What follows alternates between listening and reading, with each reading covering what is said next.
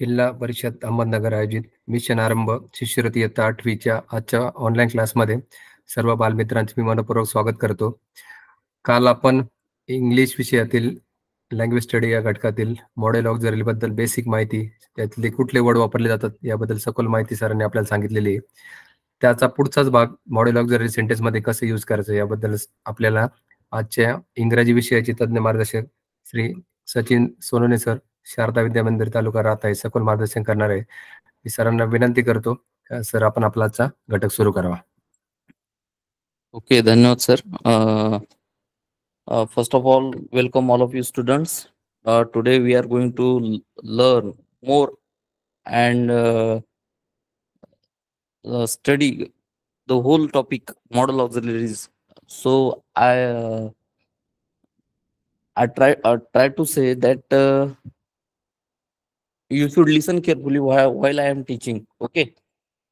माझं म्हणण्याचा अर्थ असा आहे की सर्वांनी फक्त काळजीपूर्वक लक्ष देऊन सर्वांनी जेव्हा जेव्हा सांगितलं जाईल तेव्हा स्क्रीनशॉट काढा.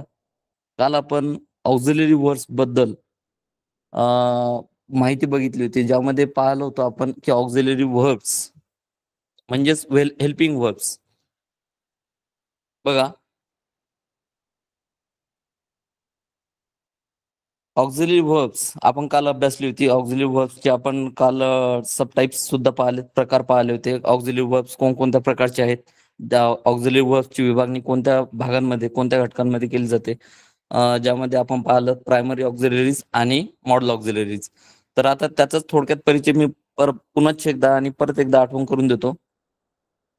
बघा, लक्षात घ्या, ऑक्झिलरी वर्ब्स ज्याची व्याख्या आणि थोडक्यात मी त्या संदर्भात सांगितलं होतं की मुख्य क्रियापदांना अपूर्ण अर्थ पूर्ण करण्यासाठी मदत करणाऱ्या सहाय्यकांना म्हणजेच सहाय्यकांना क्रियापदांना ऑक्झिलरी वर्ब्स असे म्हणतात.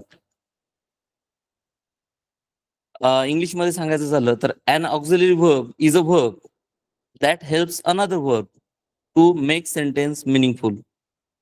It means auxiliary verbs works to help another main verb to denote the meaning, to make the sentence meaningful. म्हणजेच त्या वाक्याला अर्थपूर्ण बनवण्याचं काम हे सहाय्यकारी क्रियापद करत असतं. मुख्य क्रियापदाला सहाय्यकाची ती भूमिका बजावत असतं. There are 24 auxiliary verbs. इंग्लिशमध्ये आपण काल अभ्यासताना पाहिलं की त्यांचा मी परिचय सुद्धा तुम्हाला काल करून दिला, प्रायमरी ऑक्झिलरीज आणि मॉडेल ऑक्झिलरीज. एकूण 24 ऑक्झिलरी वर्ब्स आपल्याला इंग्लिशमध्ये पाहायला मिळतात. दे आर ॲज फॉलोज, खालीलप्रमाणे ते आहेत. आपल्याला तुम्हाला स्क्रीनवर सर्वांना ती दिसत असतील. प्रायमरी ऑक्झिलरीज आणि मॉडेल ऑक्झिलरीज.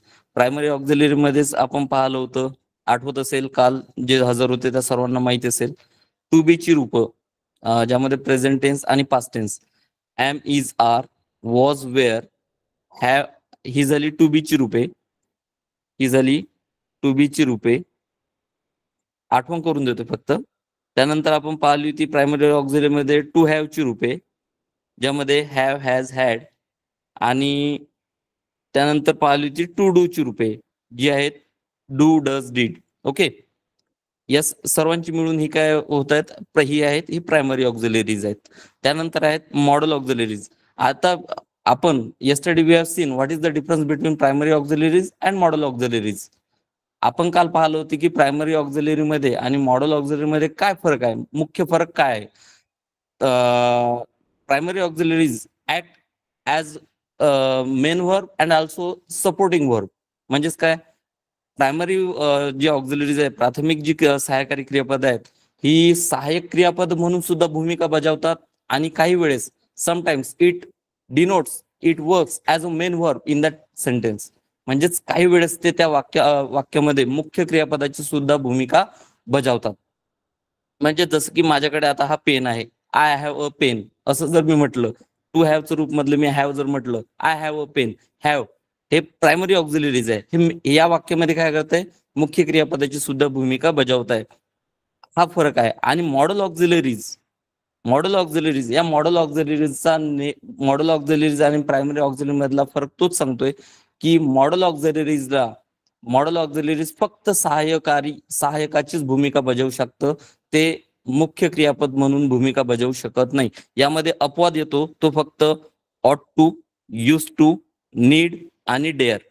नीड टू म्हणू शकतो आणि डेअर टू म्हणू शकतो. या 4, कारण की ही सेमी मॉडेल्स आहेत, ही सेमी मॉडेल ऑक्झिलरीज आहेत. मॉडेल ऑक्झिलरी मध्येच ही सेमी मॉडेल ऑक्झिलरीज आहेत, ऑट टू, यूज टू, नीड आणि डेअर. ऑट to, use to, need to सुद्धा म्हणू शकतो आणि डेअर टू. मॉडेल ऑक्झिलरीज कोणती, त्या परत एकदा पुनश्च एकदा परिचय करून देतो.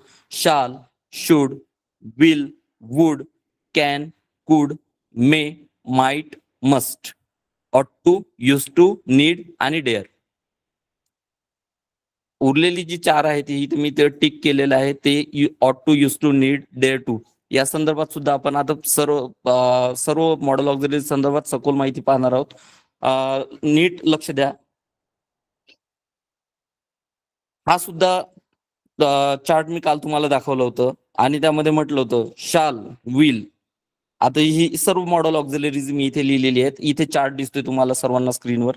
या चार्ट मध्ये बघा, तर शाल आणि विल कशासाठी वापर केला जातो वाक्यामध्ये, what they denote in that sentence, ते काय दर्शवतात. To show in the sentence, to show future event, म्हणजेच काय, भविष्य काळात दर्शवायचं असेल, भविष्य काळातील परिस्थिती दर्शवायची असेल, तर त्यावेळेस शाल आणि विल या मॉडेल ऑक्झिलरीचा वापर केला जातो. आता विल केव्हा वापरलं जातं आणि शाल केव्हा वापरलं जातं ते सुद्धा मी काल तुम्हाला थोडक्यात सांगितलं होतं. आय आणि वी फर्स्ट पर्सन प्रोनाऊन जर असेल, म्हणजेच काय, प्रथम पुरुषी जर एक सर्वनाम असेल तर त्यावेळेस शाल वापरलं जातं, आणि सेकंड पर्सन प्रोनाऊन असेल तर त्यावेळेस विल वापरलं जातं. ओके, सेकंड पर्सन और थर्ड पर्सन, म्हणजेच काय, द्वितीय पुरुषवाचक आणि तृतीय पुरुषवाचक. त्यानंतर आहे कॅन, कुड. कॅन आणि कुड काय करतं हे मी तुम्हाला काल पाठ करायला म्हटलं होतं, पाठांतर. या पाठांतराशिवाय आपल्याला दुसरा पर्याय याच्यामध्ये नाही. कॅन आणि कुड हे वाक्यामध्ये काय दर्शवतात, तर कॅन ॲबिलिटी दर्शवते, आणि कॅन आणि कुड दोन्ही जे मॉडेल ऑक्झिलरीज आहेत, दोन्ही जे सहाय्यकारी क्रियापद आहेत, कॅन आणि कुड, हे दोन्ही ॲबिलिटी आणि कॅपॅसिटी, हे महत्वाचं आहे.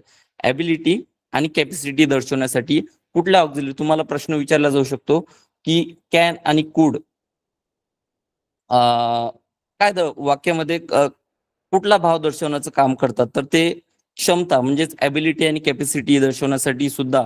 And sometimes it is also used as to show permission or probability.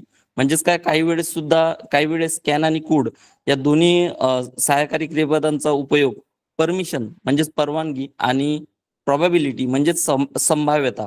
Probability म्हणजेच काय, संभाव्यता. मराठीमध्ये इथे लिहून देतोय.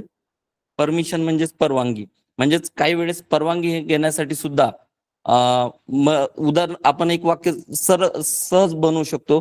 Can I take your pen, मी तुझा पेन घेऊ शकतो का. ओके, परमिशन, परवानगी मागितलेली आहे. म्हणजेच काय, असं जर वाक्य विचारलं, can I take your pen, what it denotes in this sentence, या वाक्यामध्ये कॅन काय दर्शवतं, तर ते दर्शवतं परमिशन, प्रोबॅबिलिटी.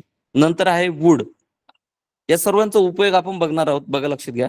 वुड काय दर्शवतं, पास्ट हॅबिट आणि पोलाइट रिक्वेस्ट साठी सुद्धा.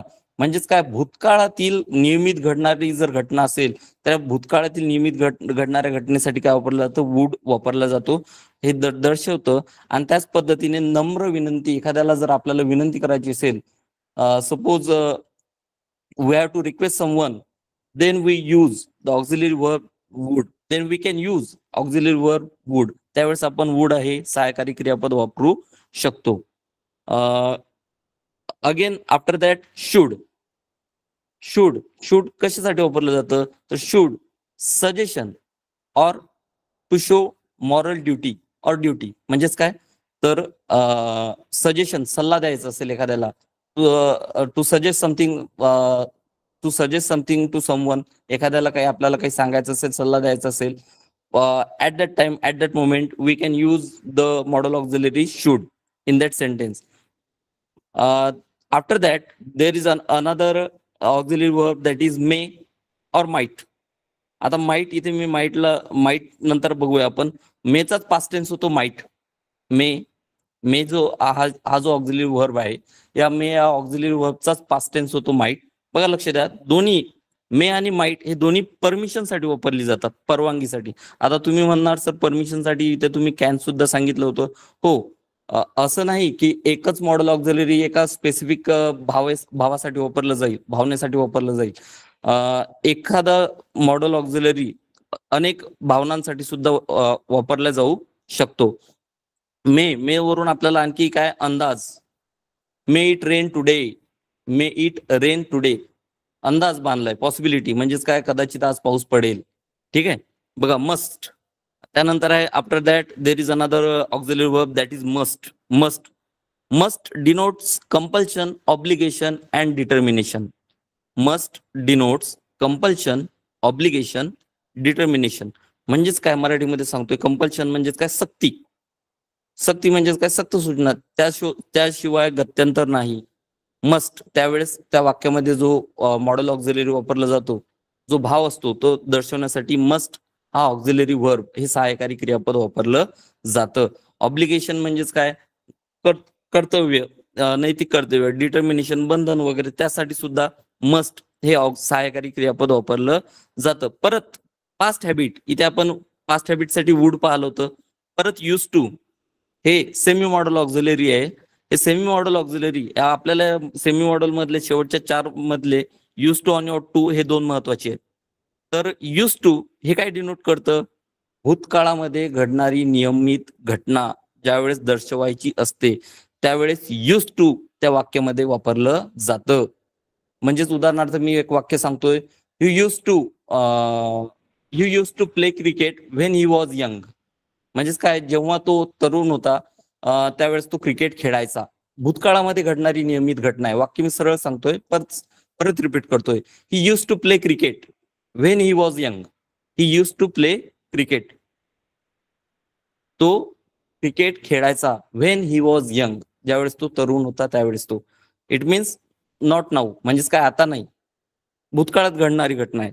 त्यानंतर आहे ऑट to suggest duty and suggestion. ऑट टू कशासाठी वापरलं जातं, ऑट टू हे ड्युटी आणि सजेशन साठी. म्हणजेच परत आपण इथे बघा, तुम्ही म्हणणार सर सजेशन साठी तुम्ही शूट सांगितलं होतं. हो, ऑट टू सुद्धा सजेशन साठी वापरलं जातं. आणि त्याच पद्धतीने ड्युटी, मॉरल ड्युटी, कर्तव्य जर असेल तर त्या कर्तव्यासाठी सुद्धा ऑट टू वापरलं जातं. आता प्रत्येक या मॉडेल ऑक्झिलरीचे आपण काही वाक्य आणि उदाहरणं पाहणार आहोत आणि परत एकदा प्रत्येकाचा उपयोग मी नीट सविस्तरपणे समजावून सांगणार आहे, तो लक्षपूर्वक ऐका. फर्स्ट ऑक्झिलरी दॅट इज शाल. फर्स्ट मॉडेल ऑक्झिलरीज म्हणजेच काय, तर प्रत्येक पहिलं जे मॉडेल ऑक्झिलरीज आहे ते आहे शाल. आता हे शालचा उपयोग काय आहे, सर्वांना स्क्रीनवर दिसत असेल, बघा लक्षात घ्या. प्रथम पुरुषवाचक नामाबरोबर शाल वापरून क्रियापदांची भविष्यकाळी रूपे तयार केली जातात. मी आधीच सांगितलं, shall will, to show future to show future event, म्हणजेच काय, तर भविष्यकाळातील घटना दर्शवण्यासाठी शाल वापरलं जातं. पण केव्हा, जर प्रथम पुरुषवाचक नाम असेल, म्हणजेच काय, तर आय आणि वी, आय. आता इथे प्रथम पुरुषवाचक यावर सुद्धा मी भर देतोय, परत एकदा सांगतोय, काहींना माहिती नसेल प्रथम पुरुषवाचक नाम म्हणजेच काय. प्रथम पुरुषवाचक, द्वितीय पुरुषवाचक आणि तृतीय पुरुषवाचक, first person, second person, third person. At the moment I am the speaker here. आता या क्षणाला मी बोलणारा आहे, म्हणजेच कोण आहे, मी बोलणार आहे. अँड यू आर लिसनर, आणि तुम्ही ऐकणारे आहात, बरोबर. तर म्हणजेच काय, तर इथे मी बोलणार आहे आणि तुम्ही ऐकण्याची क्रिया करताय, म्हणजेच मी बोलणारा, म्हणजेच I am the first person here, मी प्रथम पुरुष. आणि after that you R second person, त्यानंतर तुम्ही द्वितीय पुरुष. And if I am speaking someone else, आणि जर मी दुसऱ्या एखाद्या व्यक्तीविषयी जर बोलत असणार तर तो काय होणार, तृतीय पुरुषी. ठीक आहे. तर आता इथे प्रथम पुरुषवाचक म्हणजेच काय, मी किंवा आम्ही, असं ज्यावेळेस आपण म्हणतो तर म्हणजेच काय असतात ते प्रथम पुरुषवाचक नाम किंवा सर्वनाम. आता इथे वाक्य आपण त्यावर बघूया. प्रथम पुरुषवाचक नामाबरोबर शाल वापरला जातो आणि हा शाल वापरून भविष्यकाळी रूपे तयार केली जातात. यावरची उदाहरणं बघूया. We shall return tomorrow. आपण ही शाल रिटर्न टुमारो असं म्हणू शकत नाही. त्या अपवादात्मक परिस्थितीत काही म्हणतील सर तसं सुद्धा यूज केलं जातं. हो, केलं जातं, पण ते अपवादात्मक परिस्थितीमध्ये. ठीक आहे. तर बघा आता लक्षात घ्या. We shall return tomorrow. After that I shall have bin watching TV. आता पहिल्या वाक्याचा जर अर्थ बघितला, वी शाल रिटर्न टुमारो, आम्ही उद्या परतू, उद्या आम्ही परत येणार. ठीक आहे. दुसरं वाक्य, second sentence, I shall have bin watching TV. Me TV पाहत आहे. Sorry, I shall have bin watching TV. Me TV पाहत असेल. मी टीव्ही पाहत असणार. इट डिनोट्स फ्युचर टेन्स, भविष्यकाळ दर्शवतोय. We shall overcome someday. We shall overcome someday. Okay. We shall overcome he poem आहे, हम होंगे कामयाब, त्याचंच इंग्लिश व्हर्जन ते आपल्याला इथे पाहायला मिळतंय. We shall overcome someday. ठीक आहे. आम्ही कधीतरी एक दिवस आम्ही निश्चित जिंकणार किंवा त्यावर ताबा मिळू. Okay. Fourth sentence, that is what शाल आय डू. ठीक आहे. आता या वाक्यामध्ये जर बघितलं तर इथे आपल्याला प्रश्न विचारलेला दिसतोय. मग प्रश्न विचारण्यासाठी सुद्धा शाल वापरला जातो का? तो वापरला जातो. ठीक आहे. व्हॉट शाल आय डू. मी काय करू किंवा मी काय करणार. ओके. मी काय करणार, व्हॉट शाल आय डू. त्याच पद्धतीने आता भविष्यकाळासाठी सुद्धा भविष्यकाळ दर्शवण्यासाठी शाल वापरला जातो. महत्वाचा आपल्याला हा नियमच आहे.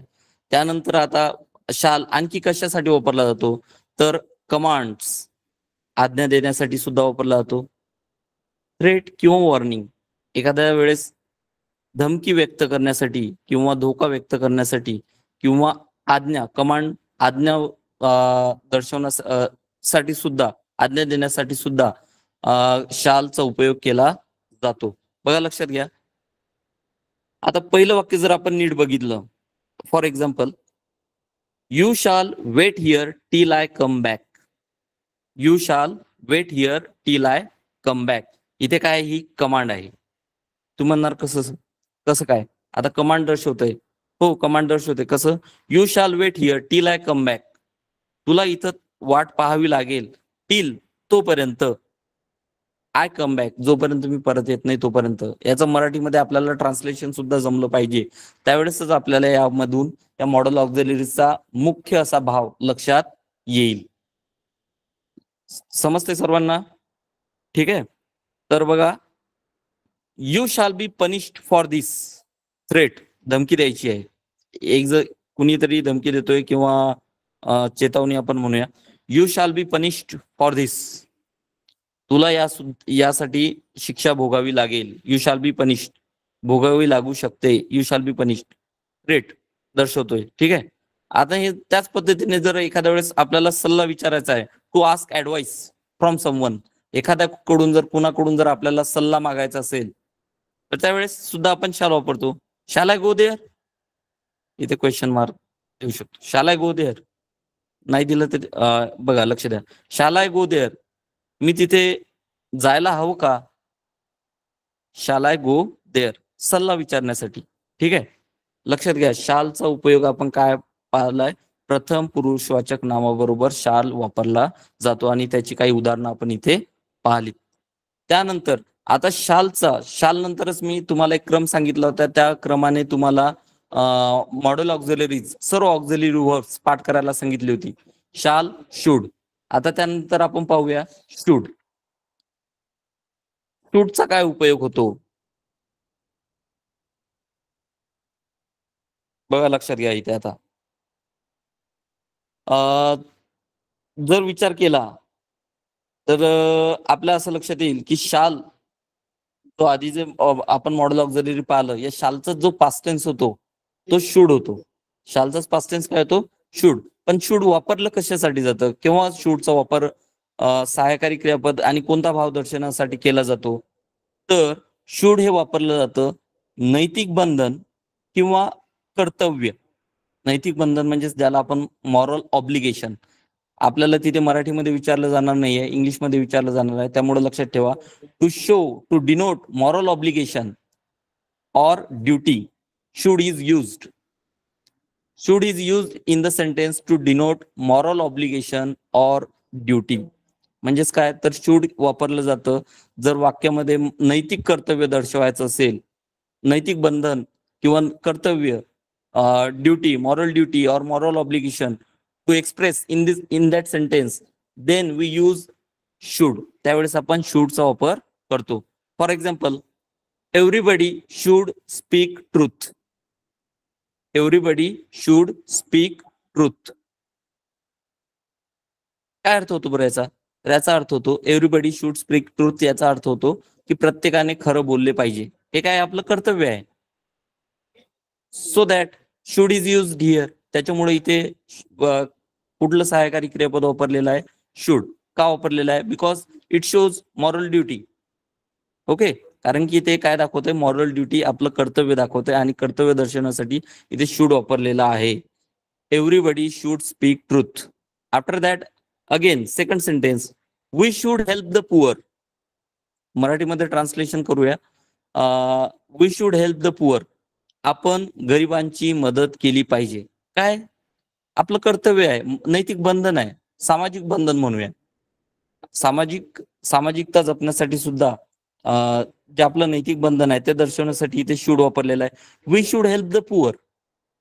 वाक्य काय इथे मी लिहिलंय? We should help the poor. आपण गरिबांची मदत केली पाहिजे. It shows moral duty. परत त्याच पद्धतीने नैतिक बंधन आणि कर्तव्यासाठी शुड वापरलं जातंच. नंतर वापरलं जातं तर ते वापरलं जातं प्रॉबॅबिलिटीसाठी. प्रॉबॅबिलिटी म्हणजेच काय? प्रॉबॅबिलिटी मीन्स इन मराठी संभवनीयता, संभाव्यता. संभाव्यता दर्शवण्यासाठी, प्रॉबॅबिलिटी दर्शवण्यासाठी शुड या सहाय्यकारी क्रियापदाचा वापर केला जातो. बघा, our players should be ready bye नाव. संभाव्यता काय दर्शवलेली आहे वाक्यामध्ये? Our players should be ready bye नाव. आता आपले खेळाडू तयार झाले असतील. आता आपले खेळाडू तयार असतील, तयार असतील किंवा असायला पाहिजेत. ठीक आहे. Our players should be ready bye now. They should be tired. They should be tired. ते थकले असतील. ओके. संभाव्यता दर्शवतंय. काय दर्शवतंय? संभाव्यता. कदाचित ते थकलेले असतील. Should in this sentence should denotes probability. या दोन वाक्यांमध्ये शुड काय दर्शवतंय? Probability दर्शवतंय.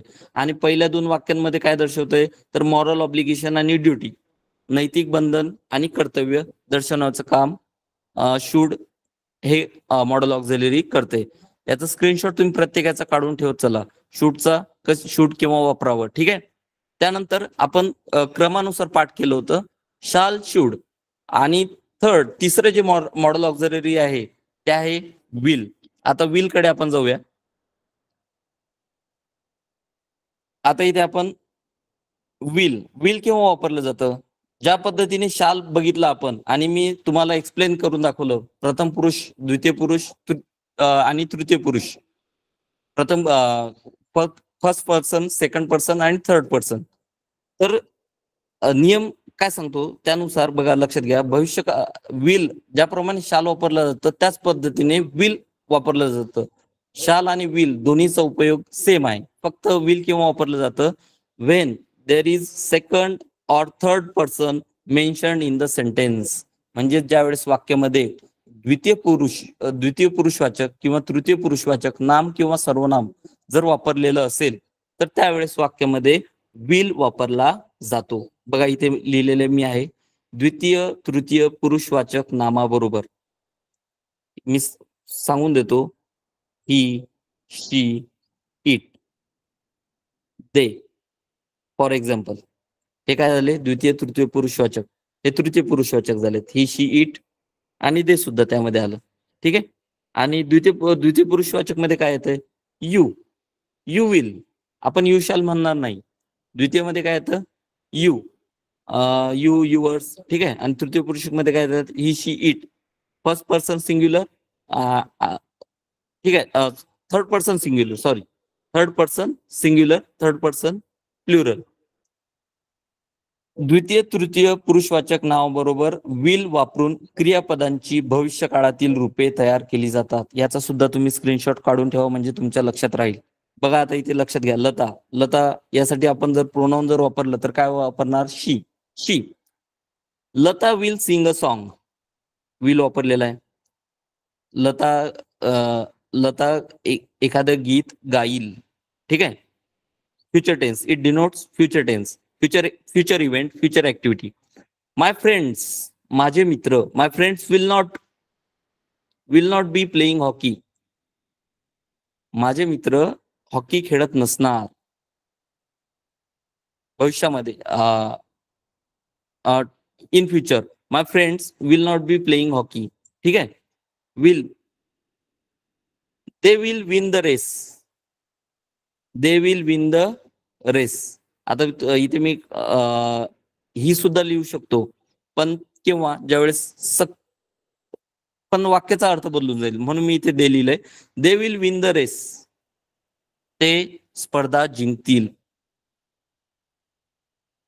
Will find a way.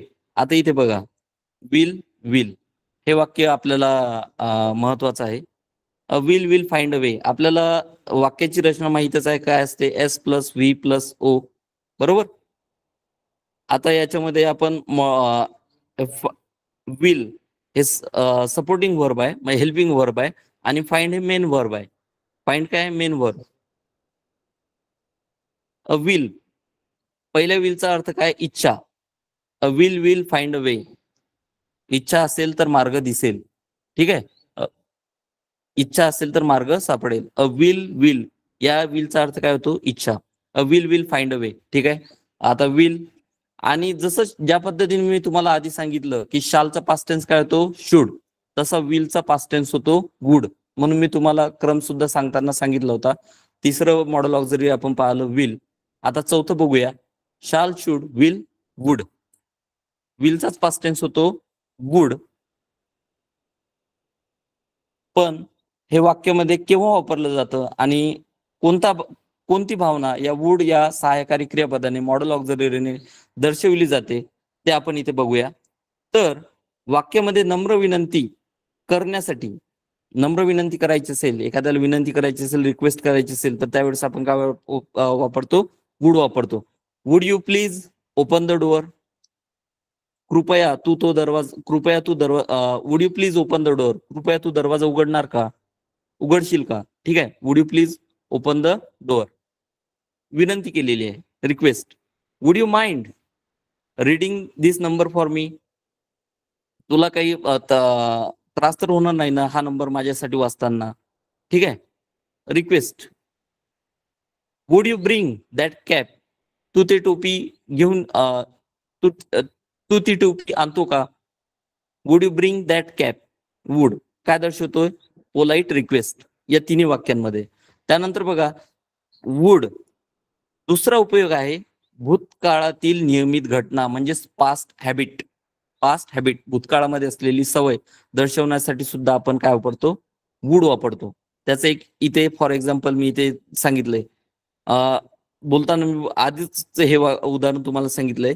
He would play cricket when he was young, किंवा युथ ज्यावेळेस तो तरुण होता. ही वुड प्ले क्रिकेट, तो क्रिकेट खेळायचा. इट डिनोट्स पास्ट हॅबिट, म्हणजेच काय?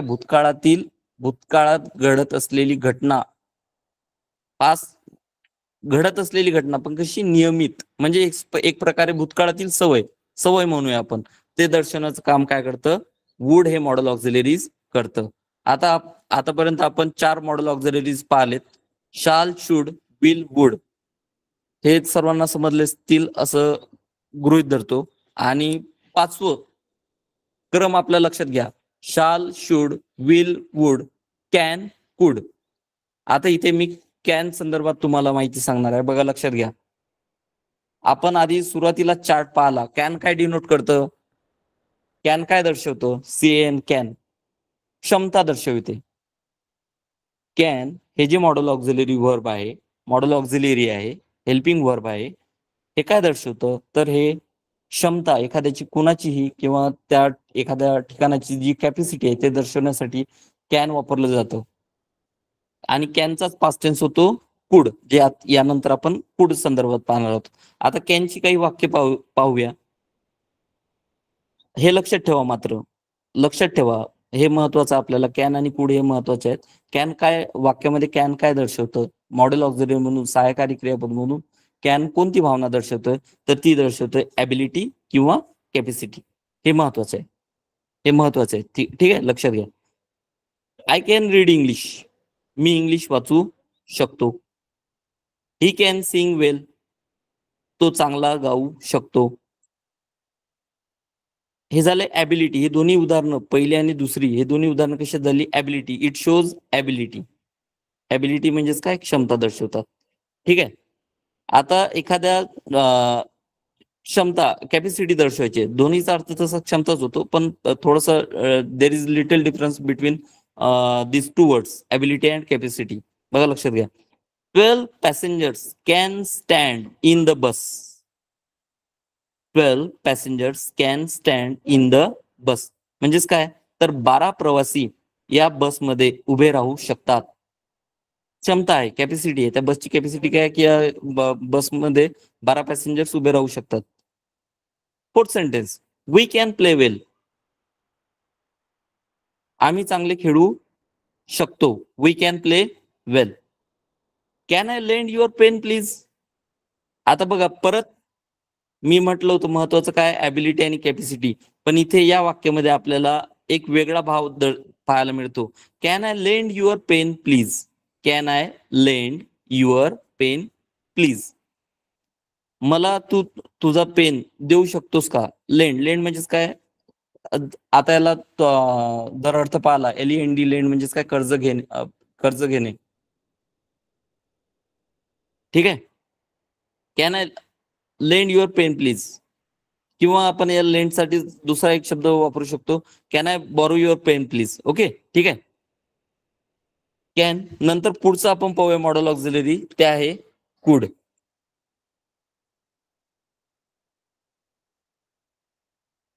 कॅनचाच पास्ट टेन्स होतो, लक्षात घ्या. स्क्रीनशॉट काढून, प्रत्येक याचा स्क्रीनशॉट काढून ठेवत चला, आणि उदाहरणांचा सुद्धा, म्हणजे त्यावरून तुम्हाला ती उदाहरणं सुद्धा लक्षात येतील. भूतकाळात असलेली क्षमता सांगण्यासाठी, आता इथे काय म्हटलं, भूतकाळात असलेली क्षमता सांगण्यासाठी म्हणजेच काय, ॲबिलिटी, क्षमता म्हणजेच ॲबिलिटी आणि capacity, but in the past. पण केव्हा, भूतकाळात असलेली क्षमता सांगण्यासाठी कुड हे मॉडेल ऑक्झिलरी वापरतात. मग प्रामुख्याने उपयोग केव्हा केला जातो, ज्यावेळेस भूतकाळात असलेली क्षमता दर्शवायची असेल, म्हणजेच ॲबिलिटी आणि कॅपॅसिटी दर्शवायची असेल, तर त्यावेळेस कुड वापरलं जातं. I could run very fast when I was a young man. मी खूप वेगात धावू शकत होतो जेव्हा मी एक तरुण मनुष्य होतो किंवा तरुण पुरुष होतो, त्यावेळेस मी खूप वेगात धावू शकत होतो. ओके. गावस्कर कुड play well when he appeared on the scene. ज्यावेळेस गावस्कर, आपल्याला सुनील गावस्कर काही जणांना माहित असतील, सुनील गावस्कर कुड प्ले वेल, ते चांगले खेळू शकत होते. विराट कुड प्ले वेल. विराट हा चांगला खेळू शकत होता. सॉरी, होता नाही म्हणता येणार आपल्याला, अर्थ आपला बदलतोय.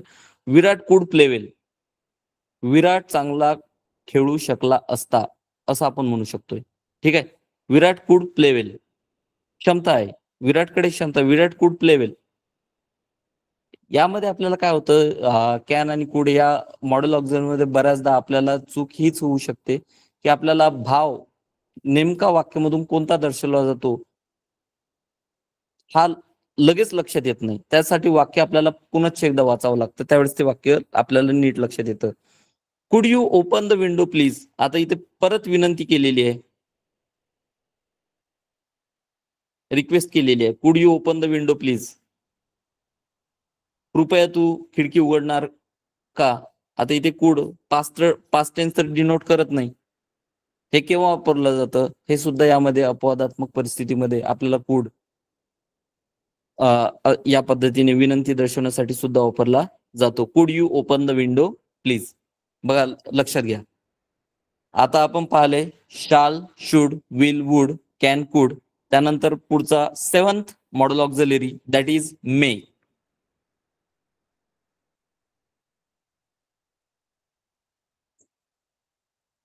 आता मे हे मॉडेल ऑक्झिलरी केव्हा आणि कुठल्या भावनेसाठी वापरायचं?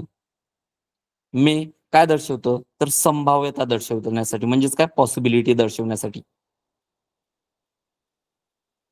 आणि त्याच पद्धतीने परवानगी सुद्धा, रिक्वेस्ट, सॉरी परमिशन, आपल्याला परमिशन साठी सुद्धा मे वापरलं जातं. परमिशन, परवानगी. अंदाज, संभाव्यता दर्शवण्यासाठी परवानगी घेण्यासाठी आपण मेचा उपयोग करतो.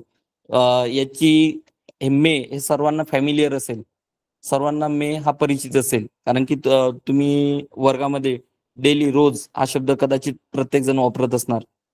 माय फादर मे रिटर्न सून, माझे वडील लवकरच परततील. अंदाज आहे, कदाचित. ठीक आहे, पॉसिबिलिटी, संभाव्यता आहे. माय फादर मे रिटर्न सून, कदाचित माझे वडील लवकरच परततील. Your friend may help you, तुझा मित्र कदाचित तुला मदत करेल. Your friend may help you, संभाव्यता आहे, possibility. Okay. He may be satisfied, कदाचित आता कदाचित त्याला समाधान मिळालं असेल, possibility. Okay. He may be satisfied. May I come in sir, इथे हे जे वाक्य आहे हे सर्वांना फॅमिलियर आहे. काय डिनोट करतं? परमिशन, परवानगी दर्शवण्यासाठी. मे I come in sir, may I come in teacher. Okay. It may rain today, परत संभाव्यता, पॉसिबिलिटी. अंदाज, एक अंदाज बांधायचा असेल. इट मे रेन टुडे, कदाचित आज पाऊस पडेल. ओके. मे. शाल, शुड, विल, वुड, कॅन, कुड, मे. आता मे नंतर आपण पुढचं मॉडेल ऑक्झिलरी पाहूया, ते आहे माइट. नीट लक्ष द्या, बी अवेअर. माइट. आता माइटचा उपयोग केव्हा केला जातो? तर ज्या वेळेस आपल्याला वाक्यामध्ये अनिश्चितता दर्शवायची असते, अनसर्टन्टी, म्हणजेच काय, निश्चितता नसते वाक्यामध्ये. थोडक्यात काय परिस्थिती, वाक्य अशी कुठली परिस्थिती दर्शवते ज्यामध्ये निश्चितता नाही, अनिश्चितता आहे. भविष्यात घडणाऱ्या घटनेबद्दल अनिश्चितता व्यक्त करण्यासाठी माइटचा उपयोग प्रामुख्याने केला जातो. भविष्यकाळात घडणाऱ्या घटनेबद्दल म्हणजेच काय, तर आता बघा, आताच आपण पाहिलं होतं it may rain today. It may rain today, कदाचित आज पाऊस पडेल.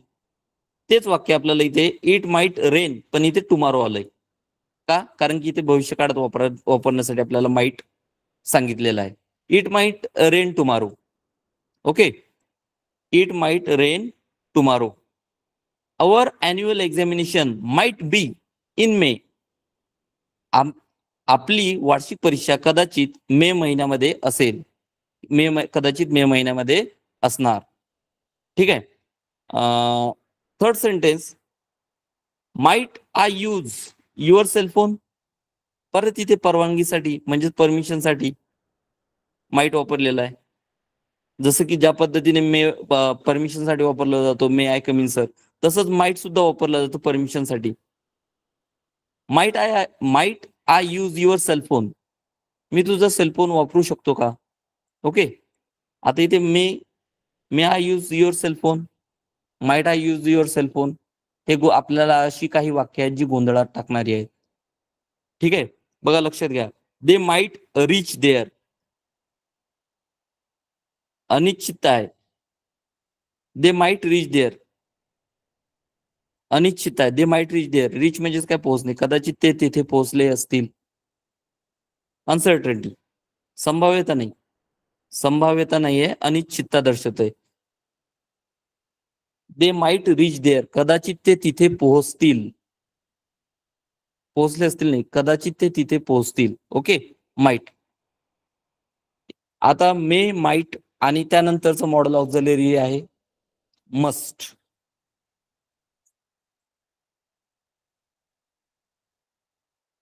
हे सुद्धा एक महत्वाचं मॉडेल ऑक्झिलरी आपण म्हणू शकतो. का? कारण की यावरून एक हे लक्षात ठेवायचं की मस्ट बहुतेक करून प्रामुख्याने मॉरल ऑब्लिगेशनसाठी म्हणजेच नैतिक बंधनासाठी, सक्तीसाठी, नैतिक बंधन, मॉरल ऑब्लिगेशन, सक्ती, बंधन करायलाच पाहिजे, केलंच पाहिजे असं ज्यावेळेस दर्शवायचं असतं त्यावेळेस मस्ट या सहाय्यकारी क्रियापदाचा, या मॉडेल ऑक्झिलरीचा उपयोग केला जातो. फॉर एक्झाम्पल, फर्स्ट एक्झाम्पल, पहिलं उदाहरण बघूया. Children must take care of their parents. मुलांनी त्यांच्या, children must take care of their parents, इथे मस्ट म्हटलंय. मस्ट म्हणजेच काय? पाहिजेच. मॉरल ऑब्लिगेशन, सक्ती, बंधन म्हणू शकतो आपण. Children must take care of their parents, मुलांनी त्यांच्या आणि आपण कर्तव्य सुद्धा म्हणू शकतोय, मुलांनी त्यांच्या आईवडिलांची काळजी घेतली पाहिजेच असं सुद्धा आपण म्हणू शकतो. Children must take care of their parents, त्यांच्या आईवडिलांची, parents. Okay. We must help the poor, आपण गरिबांची मदत करायला हवी, मदत केली पाहिजे. नैतिक कर्तव्य, नैतिक बंधन आहे, ते दर्शवण्यासाठी काय वापरलं जातं? मस्ट. यू मस्ट प्ले वेल, तुला चांगलं खेळावंच लागेल. You must play well. Okay. Students must study hard, विद्यार्थ्यांनी खूप अभ्यास केलाच पाहिजे. Students must study hard, hard म्हणजे कठीण अभ्यास केला पाहिजे असं पण म्हणू शकतो. ठीक आहे. Students must study hard. मला वाटतंय सर्वांना शाल, शुड, विल, वुड, कॅन, कुड, मे, माइट, मस्ट या 9 मॉडेल ऑक्झिलरीचा उपयोग लक्षात आला असेल. ठीक आहे. आता या पुढची जी 4 मॉडेल ऑक्झिलरीज आहेत, जे की आहेत ऑट to, use to, need to आणि डेअर टू. ठीक आहे. मी आधीच बोलताना म्हणालो, ही सेमी मॉडेल्स आहेत. आपल्याला परीक्षेसाठी जी महत्वाची आहेत, यामधली सेमी मॉडेल्स पैकी जर म्हटलं तर महत्वाची ऑट टू आणि यूज टू ही परीक्षेच्या दृष्टीने महत्वाची आहेत, हे लक्षात घ्या. ऑट टू केव्हा वापरलं जातं? हे सुद्धा पास्ट हॅबिट दर्शवण्यासाठी. पास्ट हॅबिट म्हणजेच काय? भूतकाळातील एखादी जर सॉरी मला यूज टू साठी म्हणायचं होतं, बघा लक्षात घ्या. ऑट टू प्रामुख्याने नैतिक व सामाजिक बंधनासाठी ऑट टू वापरले जाते.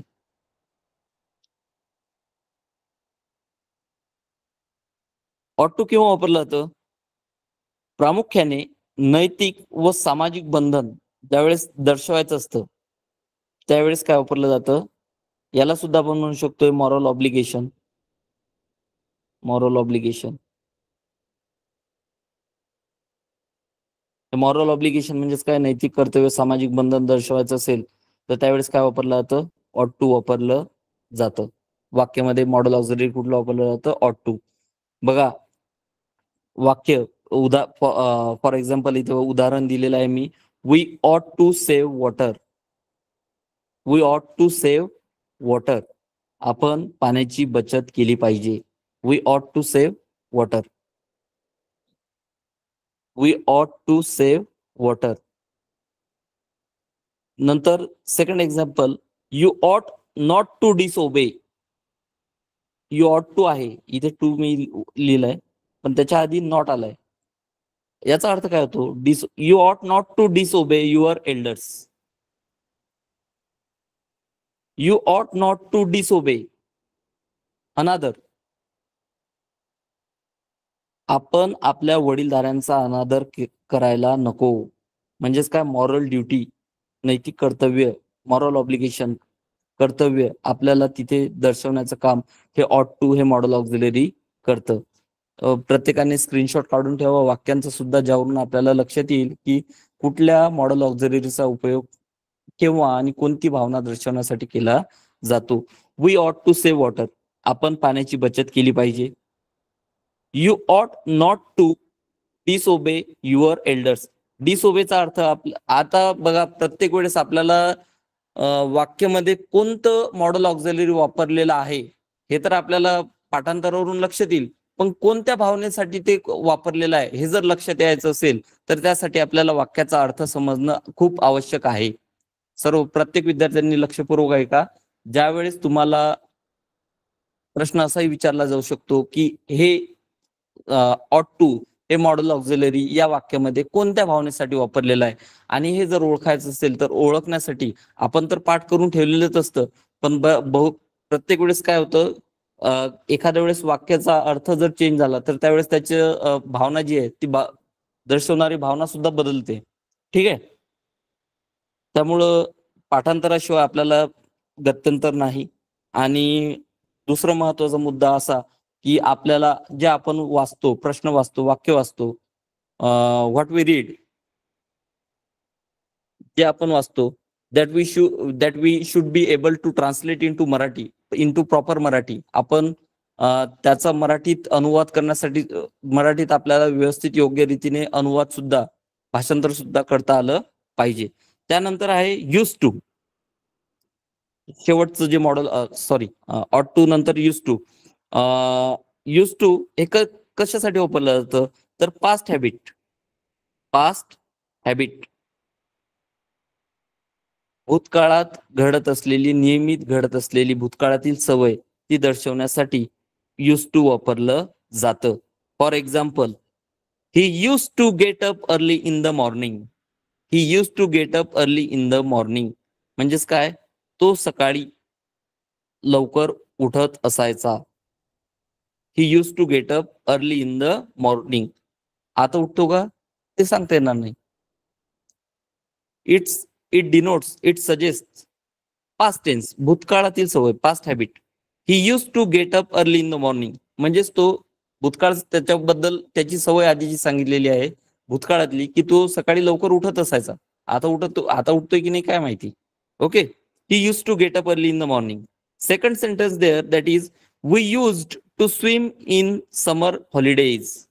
We use to swim in summer holidays. आम्ही उन्हाळ्याच्या सुट्ट्यांमध्ये पोहत असायचो. आता तुमचं सुद्धा उन्हाळ्याच्या in your summer vacation you also swim. बघा, तुम्ही सुद्धा उन्हाळ्याच्या सुट्ट्यांमध्ये पोहण्याची मजा घेतली असेल. हे भूतकाळ दर्शवण्यासाठी आपण इथे यूज टू हे वापरतो, हे यावरून आपल्याला लक्षात येत आहे.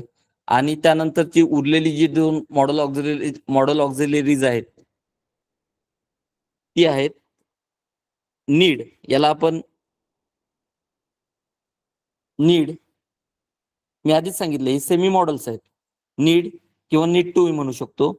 ई नीड नॉट आणि डेअर टू ही आपल्याला परीक्षेच्या दृष्टीने एवढी महत्वाची नाही आहेत. फक्त लक्षात आपल्याला असली पाहिजेत की ही सुद्धा मॉडेल ऑक्झिलरीज आहेत. यांचा उपयोग वाक्यानुसार आपल्याला नीड या शब्दाचा अर्थ तर माहितीच आहे. नीड या शब्दाचा अर्थ असा होतो की गरजच नाही, गरज. ठीक आहे. आणि डेअर या शब्दाचा अर्थ होतो की काय, डेअरिंग. थोडक्यात डेअर हा केव्हा वापरला जातो, तर एखाद्याला आव्हान द्यायचं असेल, चॅलेंज करायचं असेल एखाद्याला, त्यावेळेस डेअर वापरलं जातं. हे परीक्षेच्या दृष्टीने हे दोन मॉडेल ऑक्झिलरीज तेवढेच महत्वाचे नाही आहेत, नीड आणि डेअर. ओके, पण तरी सुद्धा आपल्याला ही लक्षात असं सांगता येणार नाही की परीक्षेत यावर प्रश्न येणारच नाही म्हणून. त्यामुळे सुद्धा आपल्याला हे अभ्यासणं महत्वाचं आहे. यावरची उदाहरणं बघा. नीड वरचं उदाहरण बघूया. You need not right. तुला लिहिण्याची गरज नाही. आता तसं म्हणणार सर हे तर इथे मेनवरचं काम करतंय. हो, because that is semi models. कारण की काय, मी आधीच म्हटलं ते टोटली मॉडेल ऑक्झिलरीज नाहीये. मॉडेल ऑक्झिलरी सेमी मॉडेल आहे. You need he Singh now. Need he Singh now, त्याला आता गाण्याची गरज आहे का. ही नीड्स इट, त्याला त्याची आवश्यकता आहे. Okay, dare or dare to. He dares to fight with the थ्यूज. आव्हान दर्शवायचं असेल म्हणजेच काय, सपोज आपण इथे म्हणूया challenge, to challenge someone, dare is used. Okay,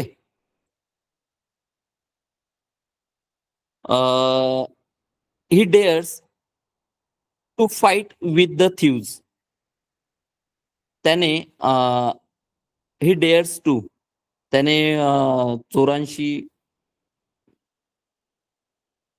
चोरांशी सामना करण्याचं आव्हान स्वीकारलं. त्याने चोरांचा सामना केला असं म्हणू शकतो. ही डेअर्ड हर टू गेट सक्सेस. त्याने तिला आव्हान दिलं की तू यश प्राप्त कर. Okay, he डेअर्ड her to get success.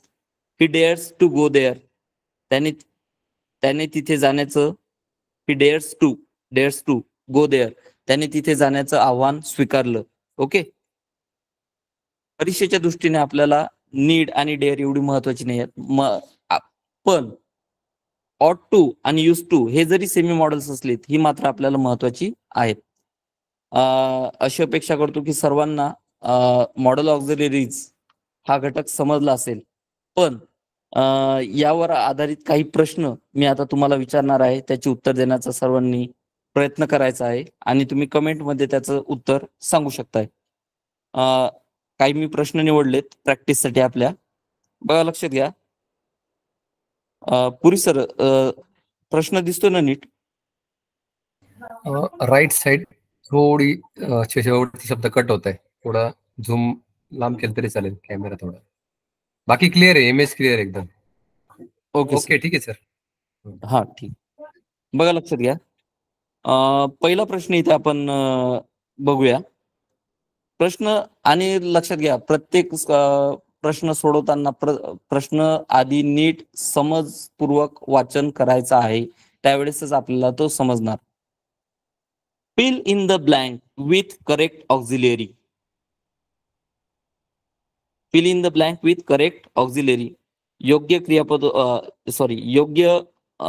सहाय्यक क्रियापद वापरून आपल्याला रिकामी जागा पूर्ण करायची आहे. वाक्य आहे, the exhibition blank space highlight the following features. The exhibition blank space highlight the following features. याचं उत्तर तुम्ही पर्याय आहे is, will, is, second option will, third option कुड, फोर्थ ऑप्शन डू. प्रत्येकाने कमेंट करून सांगितलं तरी चालेल की काय उत्तर असू शकते याचं.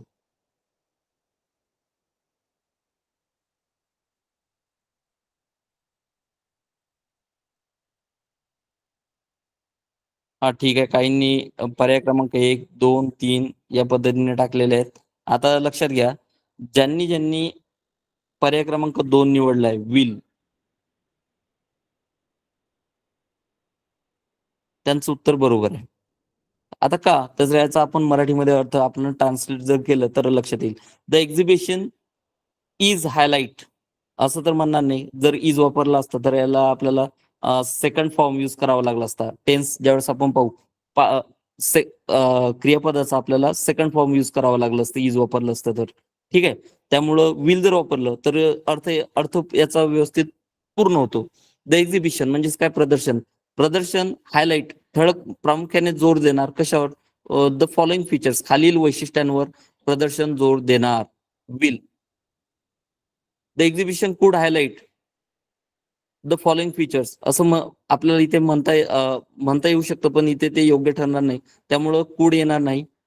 द एक्झिबिशन डू हायलाइट हे सुद्धा तिथे येणार नाही. याचा ऑप्शन पर्याय क्रमांक 2, ऑप्शन नंबर 2. ठीक आहे. Second question is there. Find, तुमचा आवडता प्रश्न म्हटला तरी चालेल, कारण की याच्यामध्ये वाक्य दिलेलं नसतं, फक्त आपल्याला विचारलेलं असतं. Find odd man out. Find odd man out, वेगळा घटक ओळखा, इन अकॉर्डन्स विथ ऑक्झिलरीज. म्हणजेच काय, सहायकारी क्रियापदाच्या अकॉर्डन्स, संदर्भाने. अकॉर्डन्सचा अर्थ काय होतो, संदर्भाने. सहायकारी क्रियापदांच्या संदर्भाने वेगळा पर्याय ओळखा. Find odd man out. Option number 1 ऑट to, second need to, third dare to, and fourth Wien to.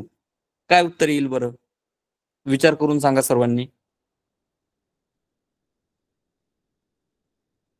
हा, बहुतेक जणांनी, जवळपास सर्वांनीच योग्य उत्तर दिलेलं आहे. याचं उत्तर आहे वेंट टू. आणि हे का आलं असेल हेही सर्वांना समजलं असेल का, कारण की ऑट to, need to, dare to हे मॉडेल ऑक्झिलरीज आहेत. आपल्याला या मॉडेल ऑक्झिलरी मध्ये कुठेच वेंट टूचा उल्लेख आढळलेला नाही, त्यामुळे वेगळा घटक काय आहे, went to.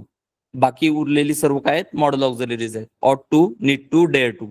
Okay, third question is there. तिसऱ्या प्रश्नाकडे वळूया. बघा, choose auxiliary word for underline part sentence. Underline part sentence.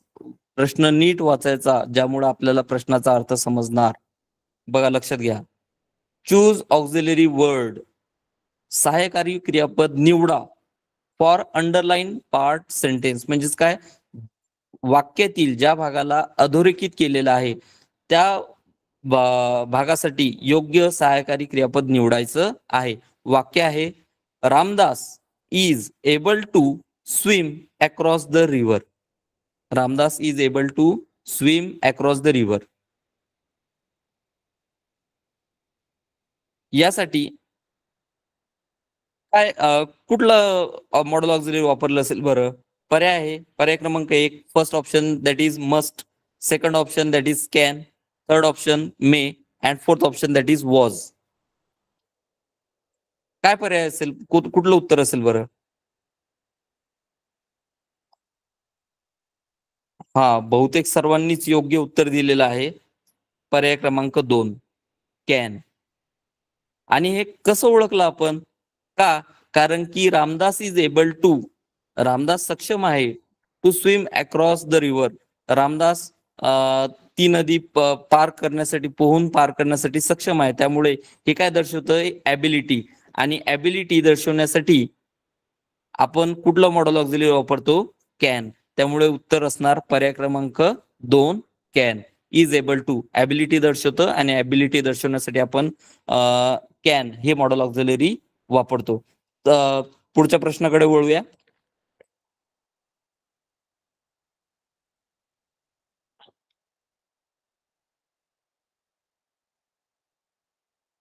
बघा, लक्ष द्या. Fill in the blank with correct auxiliary. योग्य सहाय्यकारी क्रियापद निवडून आपल्याला वाक्य पूर्ण करायचं आहे. वाक्याची सुरुवातच होताना आपल्याला रिकामी जागा दिलेली आहे. बघा, blank space, you like to be my pen friend. याचं उत्तर काय असू शकतं बरं?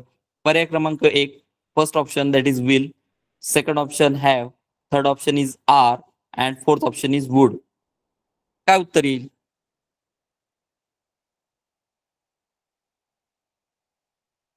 रिक्वेस्ट केलेली आहे, लक्षात घ्या. Request, would you like to be. उत्तर काय येणार? Would you like to be my pen friend. मीच बोलताना लगेच उत्तर सांगून दिलंय. आणि बाकीच्यांनी सुद्धा योग्य उत्तर दिलेलं आहे. पर्याय क्रमांक 4, would you like to be my pen friend. हे का आलं? Will you like to be my pen friend. आता विल आपल्याला माहिती आहे, हे भविष्यकाळ दर्शवण्यासाठी, डिनोट करण्यासाठी वापरलं जातं. त्यामुळे विल इथे योग्य होणार नाही, योग्य ठरणार नाही. हॅव यू, हॅव हे सुद्धा पूर्ण काळ दर्शवण्यासाठी डिनोट केलं जातं. त्यामुळं, आणि हॅव हे प्रायमरी ऑक्झिलरीज आहे, प्रायमरी आहे, प्रायमरी ऑक्झिलरी आहे, प्राथमिक सहाय्यकारी क्रियापद असल्यामुळे ते सुद्धा इथे येणार नाही. आणि आरचं सुद्धा त्याच बाबतीत तसंच होतंय. म्हणून उरलेला पर्याय क्रमांक 4 जो आहे, would, would you like to be my pen friend. तुला माझा मित्र बनायला आवडेल का? Pen friend. ठीक आहे. पुढचा प्रश्न, 5वा प्रश्न बघूया. Fifth question. In which sentences auxiliary verb is wrongly used. प्रश्न परत एकदा वाचतोय. In which sentences auxiliary verb is wrongly used. म्हणजेच काय, तर कोणत्या वाक्यामध्ये ऑक्झिलरी वर्ब, सहाय्यकारी क्रियापद चुकीच्या पद्धतीने वापरलेलं आहे. आणि आपल्याला यापैकी 2 पर्याय निवडायचे आहेत. चूज 2 ऑप्शन्स, 2 पर्याय निवडायचे आहेत. यामध्ये 2 वाक्य जी आहेत ती चुकीची आहेत. पर्याय क्रमांक 1 आहे, first option is I am sorry. Second is I would like to taste your wheat bread. Third is the geese is flying away, and the fourth is we were going out to work now. सर्वांनी उत्तर देण्याचा प्रयत्न करा. या 4 पर्यायांपैकी 2 पर्याय जे आहेत ते चुकीचे आहेत.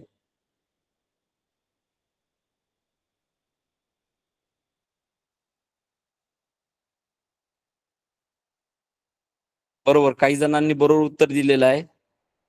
पर्याय क्रमांक 3 आणि 4 ही जी वाक्य आहेत, द गीज, गीज हा शब्द जर आपण पाहिला, गीज हे कशाचं प्लुरल आहे?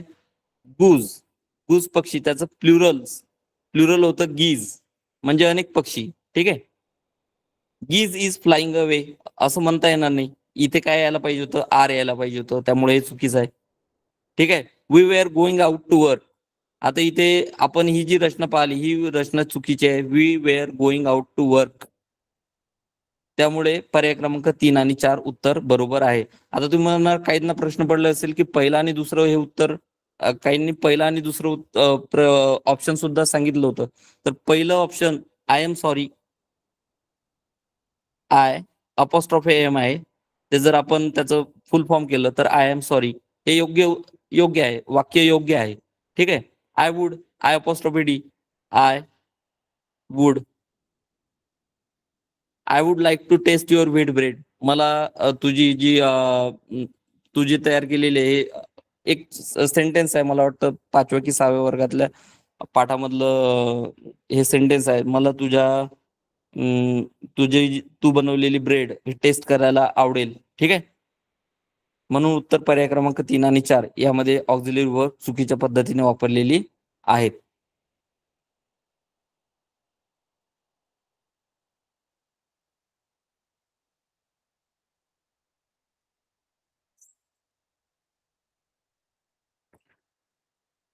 पुढच्या प्रश्नाकडे जाऊया.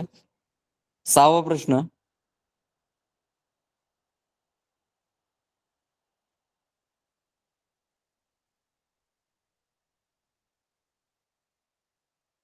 In which sentence auxiliary verb is not correctly use.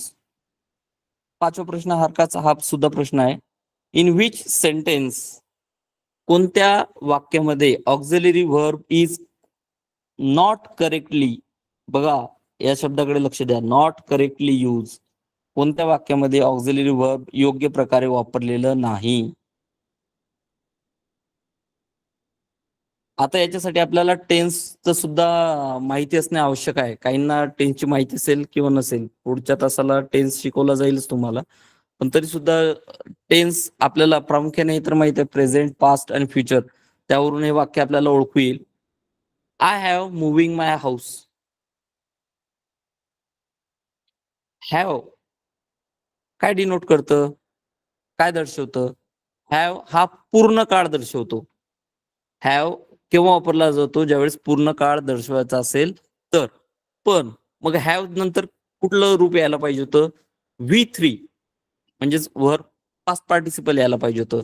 I have moved my house, पण इथे मुव्हिंग आहे, म्हणजेच हे वाक्य चुकीचं आहे. ठीक आहे. पण तरी पुढचं वाक्य सुद्धा बघूया. हु is making all that noise, हा सर्व गोंधळ कोण करतंय? हे वाक्य सुद्धा बरोबर आहे.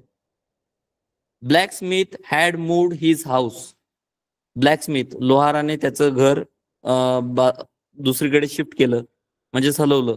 ठीक आहे. I will listen to the sweet sound, मी ते गोड मधुर आवाज ऐकणार. हे तिन्ही वाक्य बरोबर आहेत. म्हणजे चुकीचं जे वाक्य आहे ते आहे पर्याय क्रमांक 1. का? कारण की याच्यामध्ये हॅव नंतर काय असायला पाहिजे होतं? तर V3, म्हणजेच पास्ट पार्टिसिपल असायला पाहिजे होतं. पण तिथे पास्ट पार्टिसिपल न येता तिथे प्रेझेंट पार्टिसिपल वापरलेला आहे, मुव्हिंग वापरलेला आहे. त्यामुळे हा पर्याय क्रमांक 1 चुकीचा झालाय. ठीक आहे. Question number 7, fill in the blank. इथे ठीक आहे, हा प्रश्नच आपण इथे मी लिहिलेला नाही आहे. पुढच्या प्रश्नाकडे वळूया, 8व्या प्रश्नाकडे वळूया. ठीक आहे. पुढचा प्रश्न, choose auxiliary to make the sentence negative. इथे हा प्रश्न दिसतोय आपल्याला, वाक्य दिसतोय, पण प्रश्न आधी नीट समजून घ्या. Choose auxiliary to make the sentence negative. आपल्याला निगेटिव्ह तुम्ही वाक्यांचे प्रकार पाहिलेले आहेत, अफर्मेटिव्ह, निगेटिव्ह. ते कशाची? असर्टिव्हची सब टाइप्स आहेत. अफर्मेटिव्ह, निगेटिव्ह, होकारार्थी, नकारार्थी. त्यावरून आपल्याला लक्षात येते की निगेटिव्ह म्हणजेच काय? नकारार्थी. आणि हे सेंटेन्स आपल्याला काय करायचं? निगेटिव्ह करायचं आहे. Choose auxiliary to make the sentence negative. वाक्य नकारार्थी करण्यासाठी to change this sentence into negative sentence, this is affirmative sentence. What we have to do here, we have to change it into negative. आपल्याला ते नकारार्थी बनवायचं आहे. तर यासाठी आपल्याला काय करता येईल, वाक्य जे दिलेलं आहे ते बघूया आता आपण. ही राईट्स अ लेटर, तो पत्र लिहितो. हे वाक्य कसं आहे, अफर्मेटिव्ह आहे, होकारार्थी आहे. याचा आपल्याला काय करायचं आहे, निगेटिव्ह करायचं आहे. ही rights a letter. Option number 1 do not, second option did not, third option does not, fourth option will not.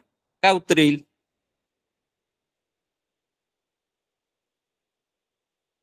ज्यांनी टेन्स अभ्यासले असतील किंवा ज्यांना टेन्सची आवश्यकता आहे, तर त्यावरून आपल्याला हे लक्षात येतं की हे वाक्य जे आहे ते हा, काहींनी बरोबर उत्तर दिलेलं आहे. पर्याय क्रमांक 3 डज नॉट. ते का आलं ते सुद्धा सांगतोय. सिंपल प्रेझेंट हे जे वाक्य आहे हे कुठल्या काळातलं आहे, हे आहे सिंपल प्रेझेंट, म्हणजेच साध्या वर्तमान काळातलं वाक्य आहे. आणि साध्या वर्तमान काळातलं असल्यामुळे याला एस जोडलेला आहे. आणि ही शी वाक्यामध्ये जर साध्या वर्तमान काळामध्ये जर ही शी इट तृतीय पुरुषी थर्ड पर्सन सिंग्युलर प्रोनाउन जर वापरलेलं असेल तर त्यासाठी आपण काय वापरतो, डज वापरतो. ठीक आहे, म्हणून याची जागा काय घेईल, डज नॉट. वाक्य काय होईल, he does not right, he does not right a letter, हे त्याचं योग्य उत्तर होणार. आणि त्यामुळं डज नॉट हे काय होईल, पर्याय क्रमांक 3 हा आपला इथे बरोबर होईल. सर्वांना समजतंय? ठीक आहे, पुढच्या प्रश्नाकडे वळूया. टाइम तसा संपलेला आहे, पण तरी सुद्धा काही 2-3 प्रश्न आपण आणखी बघूया सरावासाठी. पुढचा प्रश्न आहे, विच सेंटेन्स इंडिकेट्स रिक्वेस्ट. बघा, मी आधीच म्हणालो होतो की आपल्याला परीक्षेमध्ये प्रश्न असाही विचारला जाऊ शकतो की हा भाव ही भावना कोणत्या सहाय्यकारी क्रियापदाने दर्शवलेली आहे किंवा कोणत्या वाक्यामध्ये दर्शविलेली आहे. Which sentence indicates request. पर्याय क्रमांक 1 आहे, will you have a cup of T. Second option, will you give your umbrella please. Third option, will they मॅरी again. Fourth option, will he climb the tree. काय उत्तर येईल बरं?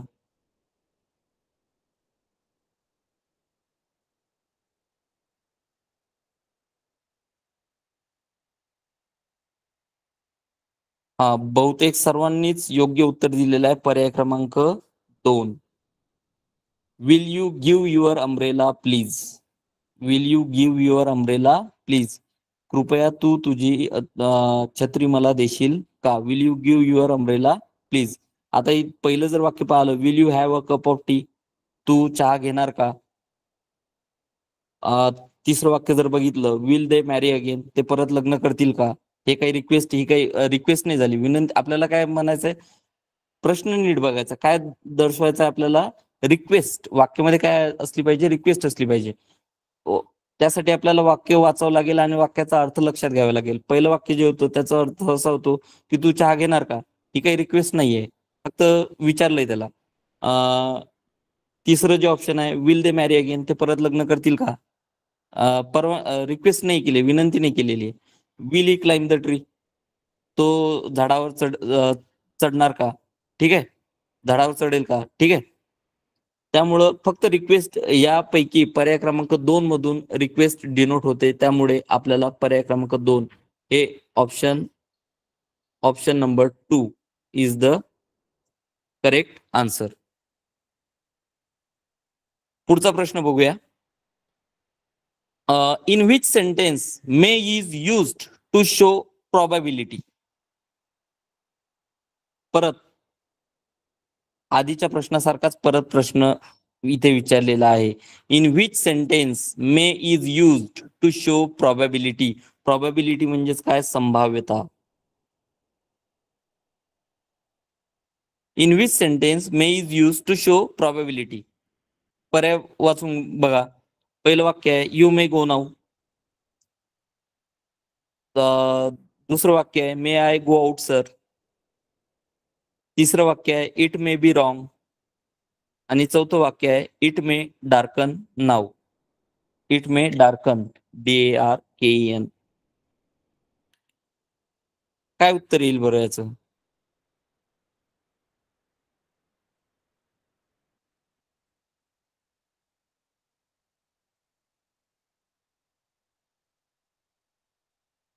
सर्वांनी पर्याय क्रमांक, बरेच जण 2 म्हणतायत, पण याचं उत्तर पर्याय क्रमांक 2 नाही तर पर्याय क्रमांक 4 आहे. Option number 4. ऑप्शन 4.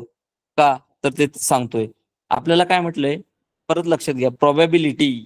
मी आधीच तुम्हाला चार्ट सांगितलं होतं, त्यावरून मी तुम्हाला म्हटलं होतं की प्रत्येक मॉडेल ऑक्झिलरी कुठला भाव दर्शवतो हे आपल्याला पाठच करून ठेवायचं आहे, ज्यामुळे लक्षात येईल.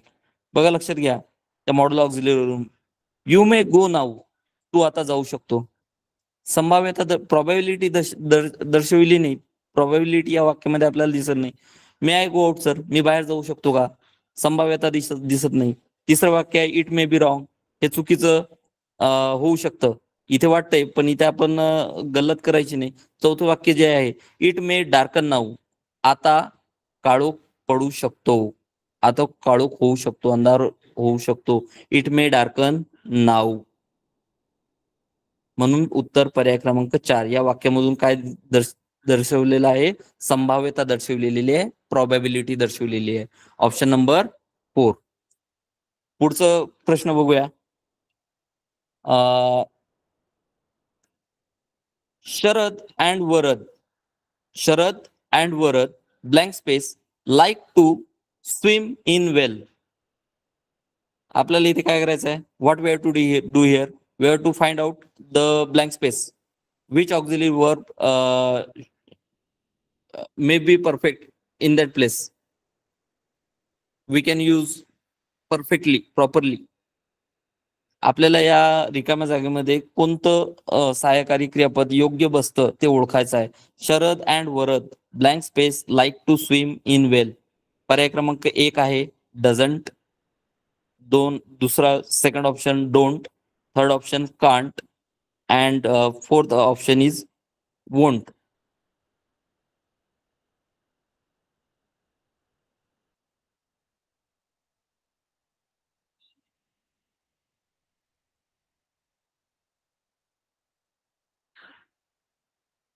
हा, सर्वांनी उत्तर देण्याचा प्रयत्न केलेला आहे. बघा, इथे उत्तर येईल डोंट. डझंट काय येणार नाही, कारण की तृतीय पुरुषी एकवचनी असेल तर एकवचनी, singular. Option number 2.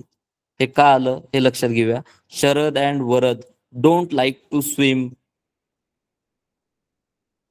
In well. Doesn't येणार नाही का? कारण की शरद अँड वरद प्लुरल आहे. 2 पर्सन्स आर देअर. प्लुरल आहे, आणि प्लुरल असेल तर आपण डझंट तर वापरणारच नाही, त्यामुळं पहिला पर्याय वापरण्याची आवश्यकता पडत नाही. Sharad and Varad can't like to, can't आवडू शकत नाही असं म्हणत नाही, म्हणून कांट सुद्धा चुकीच होणार. वोंट लाईक आवडणार नाही, भविष्यामध्ये आवडणार नाही असं म्हणण्याचं आवश्यकताच पडत नाही. इथे डोंट हा योग्य पद्धतीने तिथे बसतो, त्यामुळं पर्याय क्रमांक 2 हे उत्तर आहे. Sharad and Varad don't like to swim in well. पुढचा प्रश्न बघूया.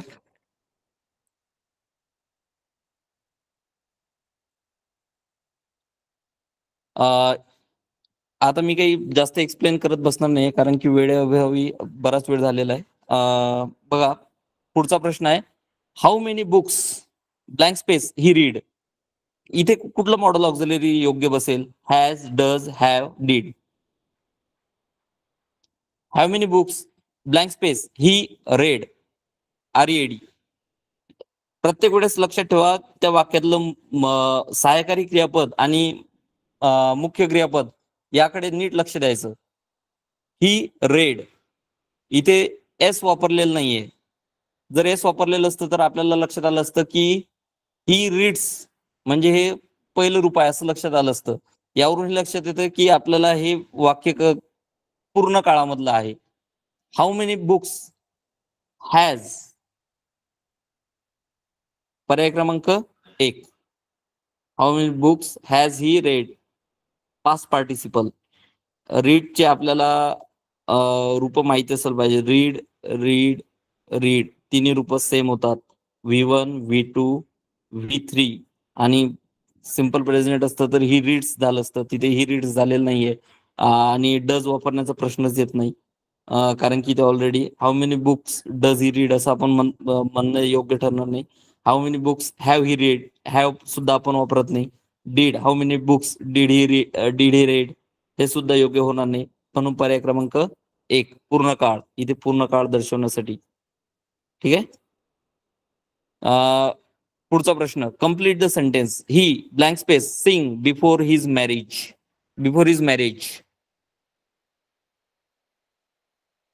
वाक्य पूर्ण करायचं आहे. आपल्याला रिकाम्या जागी कुठला पर्याय येईल ते ओळखायचं आहे. पर्याय क्रमांक 1 आहे डेअर टू, दुसरा आहे नीड टू, तिसरा आहे ऑट टू आणि चौथा यूज टू. चारही जे पर्याय आहेत ते सेमी मॉडेल्स आहेत, त्यामुळं नीट लक्ष द्या. याचं उत्तर सर्वांना यायला पाहिजे असं मला वाटतं. पास्ट हॅबिट दर्शवणारा, past habit before his marriage या वाक्यामधील या भागाकडे नीट लक्ष द्या. वाक्यामधील या भागाकडे लक्ष द्या. बिफोर हिज मॅरेज, लग्नापूर्वी, लग्न होण्यापूर्वी.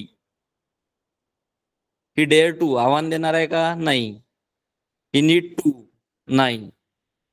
ऑट टू नाही. ही यूज टू पास्ट हॅबिट दर्शवलेला आहे.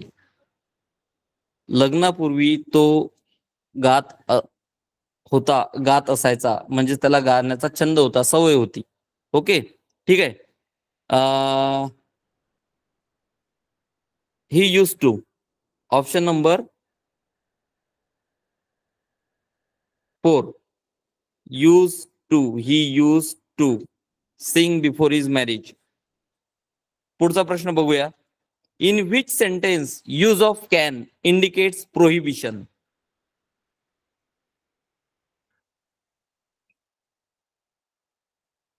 प्रश्न परत नीट वाचा आणि मग त्याचा अर्थ आपल्याला समजणार. In which sentence use of can indicates prohibition, म्हणजेच कोणत्या वाक्यामध्ये कॅन इंडिकेट्स दर्शवतं प्रतिबंध, बंदी दर्शवत आहे. बंदी म्हणजे प्रतिबंध दर्शवतो असं वाक्य या पुढील 4 पैकी कोणतं आहे? पहिलं वाक्य आहे you can't go there, you can't swim in well, you can't read it, you can't bear it. BEAR, bare म्हणजेच काय? सहन करणे. काय उत्तर येईल बरं?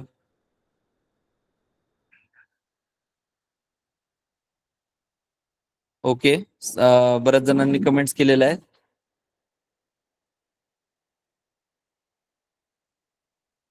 हा, लक्षात घ्या, इथेच आपली चूक होते, कारण की आपल्याला वाक्याचा अर्थ नीट लक्षात येत नाही आणि त्यामुळे आपण चूक करतो. बऱ्याच जणांनी पर्याय क्रमांक 2 सांगितलेलं आहे, पण याचं उत्तर आहे पर्याय क्रमांक 1, प्रोहिबिशन, प्रतिबंध.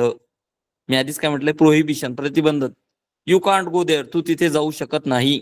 It shows prohibition, it shows prohibition. You can't swim in well, तू विहिरीमध्ये पोहू शकत नाही. ही काय दाखवते? ही ॲबिलिटी दर्शवतं, ही ॲबिलिटी दर्शवते. You can't swim in well, you can't read it, हे सुद्धा काय दर्शवतं? ॲबिलिटी दर्शवतं, तू वाचू शकत नाही. यू कांट बेअर इट, तू सहन करू शकत नाही, हे सुद्धा काय दर्शवतं? ॲबिलिटी दर्शवतं. मग प्रोहिबिशन कोणतं दर्शवतं? तर पर्याय क्रमांक 1 हे दर्शवतं प्रोहिबिशन. त्याच्यामुळे उत्तर पर्याय क्रमांक 1, option number 1, you can't go there. बघा, लक्षात घ्या, आपल्याला यासाठी प्रत्येक मॉडेल ऑक्झिलरीचा भाव, कुठल्या भावनेने मॉडेल ऑक्झिलरी वापरलं जातं, ह्या प्रत्येकाचा वापर मी तुम्हाला आधी सांगितलेला आहे. आता उरलेले आणखी फक्त 2 किंवा 3 प्रश्न बघूया.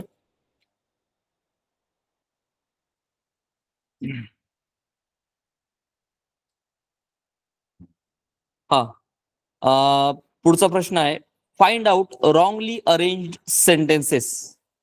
फाइंड आउट रॉंगली अरेंज म्हणजेच काय? चुकीच्या पद्धतीने अरेंज केलेले, चुकीच्या पद्धतीने लिहिले गेलेले असंही म्हणू शकतो आपण.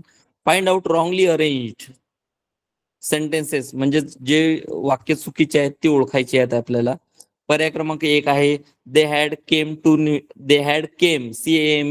They had came to New York, she had fallen asleep, he had wild the brush, आणि 4th option it had grown हाय. काय उत्तर असेल यामधले? आपल्याला चूज 2 ऑप्शन्स, 2 पर्याय निवडायचे आहेत. 2 वाक्य चुकीचे आहेत. पटकन सांगा. एवढे 2 किंवा एवढे 3च प्रश्न आपल्याला घ्यायचे आहेत. त्यानंतर आपलं सेशन आपण थांबूया, एवढे 2 प्रश्न घेतल्यानंतर.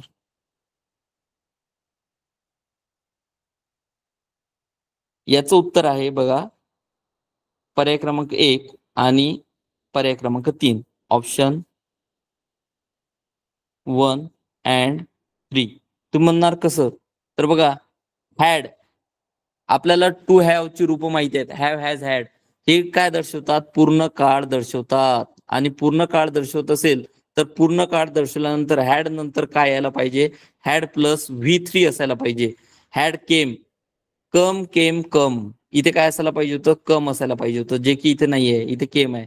परत हॅड विल्ड, विल्डचं सुद्धा आपल्याला पास्ट पार्टिसिपल असायला पाहिजे होतं, विल्डेड, जे की इथे नाहीये. त्यामुळं चुकीचे पर्याय क्रमांक कोणते आहेत? म्हणजे चुकीचे वाक्य कोणते आहेत? पर्याय क्रमांक 1 आणि पर्याय क्रमांक 3. पर्याय क्रमांक 2 आणि 4 ही जी आहेत ही वाक्य बरोबर आहेत. शी हॅड फॉलन अस्लीप, ती झोपलेली होती. इट हॅड ग्रोन हाय, ते खूप उंच गेलेलं आहे. बर, आता पुढचा प्रश्न बघूया. पुढच्या प्रश्नाकडे वळूया. चूज ऑड मॅन आउट हा प्रश्न 2020च्या परीक्षेमध्ये विचारलेला आहे.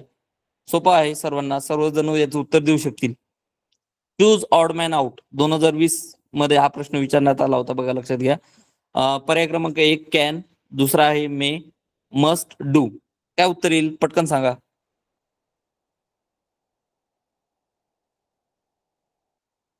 हा, बऱ्याच जणांनी याचं उत्तर योग्य दिलेलं आहे. याचं उत्तर आहे डू. का? कारण की हे फक्त प्रायमरी ऑक्झिलरी आहे. आणि ज्यांनी जे चुकीचं उत्तर दिलंय, बाकीचे पर्याय सांगितलेत, याचा अर्थ त्यांनी प्रायमरी ऑक्झिलरीज पाठ केलेलेच नाहीत आणि मॉडेल ऑक्झिलरीज पाठ केलेलेच नाहीत, असा त्याचा अर्थ होतो. कारण की याचं उत्तर सर्वांना यायला पाहिजे होतं. कॅन हे सुद्धा मॉडेल ऑक्झिलरी आहे आणि मे सुद्धा मॉडेल ऑक्झिलरी आहे, मस्ट सुद्धा मॉडेल ऑक्झिलरी आहे. फक्त डू हेच एक आहे जे प्रायमरी ऑक्झिलरी आहे, ज्यामुळे हे वेगळं आहे. आणि बाकीचे काय आहेत? मॉडेल ऑक्झिलरीज आहेत. ठीक आहे. शेवटचा प्रश्न घेऊया. साक्षी and her friend have lot of homework to complete, so they blank space not come to party. बघा लक्षात घ्या, परत वाक्य एकदा वाचतोय. साक्षी अँड हर फ्रेंड, साक्षी आणि तिचे मित्र, have lot of homework to complete, साक्षी आणि तिच्या मित्रांना खूप सारा गृहपाठ आहे. So they blank space not come to party, त्यामुळे ते पार्टीला कदाचित पॉसिबिलिटी वगैरे काय दर्शवतं ते असं दर्शवणार आपल्याला यामधलं सहाय्यकारी क्रियापद ओळखायचं आहे. हॅज येईल का? So they has not come to party, नाही. Need, so they need not come to party, नाही. इथे आपल्याला पॉसिबिलिटी दर्शवणारा हे पाहिजे, सहाय्यकारी क्रियापद पाहिजे. ते कुठलं आहे? पर्याय क्रमांक 3 मे, MAY, may. So they may not come to party. साक्षी आणि तिचे मित्र यांना खूप सारा अभ्यास असल्यामुळे ते कदाचित पार्टीला येणार नाहीत. संभाव्यता दर्शवत आहे, पॉसिबिलिटी दर्शवत आहे, त्यामुळे इथे मे हे उत्तर येईल. I hope all of you understand this topic model auxiliaries very well and you understood it. मी अशी अपेक्षा करतो की सर्वांना हा घटक चांगल्या प्रकारे योग्य पद्धतीने समजला असेल आणि इथे हा मॉडेल ऑक्झिलरीज हा घटक संपला. सर्वांना अशी विनंती करतो की सर्वांनी प्रायमरी ऑक्झिलरीज आणि मॉडेल ऑक्झिलरीज ज्या क्रमामध्ये सांगितलेले त्या क्रमामध्ये पाठ करा, ज्यामुळे परीक्षेमध्ये तुमचा एक प्रश्न चुकणार नाही आणि तुम्हाला तुमचे 2 गुण फिक्स तुम्हाला मिळतीलच. Okay, thank you. खूप खूप धन्यवाद सर. जिल्हा परिषद अहमदनगर व पंचायत समिती राहता शिक्षण विभागातर्फे आदरणीय शारदा विद्यामंदिरचे इंग्रजी विषयाचे तज्ज्ञ मार्गदर्शक सचिनजी सोनवणे सर यांनी खूप डिटेलमध्ये मॉडेल ऑक्झिलरी हा घटक आपल्याला समजून सांगितला. त्याबद्दल मी मनपूर्वक धन्यवाद देतो सरांना. आणि आज आपलं हे सेशन संपलं असं मी डिक्लेअर करतो. उद्या आपण पुन्हा नवीन विषयाने भेटणार आहोत बरोबर 7 वाजता. धन्यवाद सर्वांचे. Okay, thank you sir.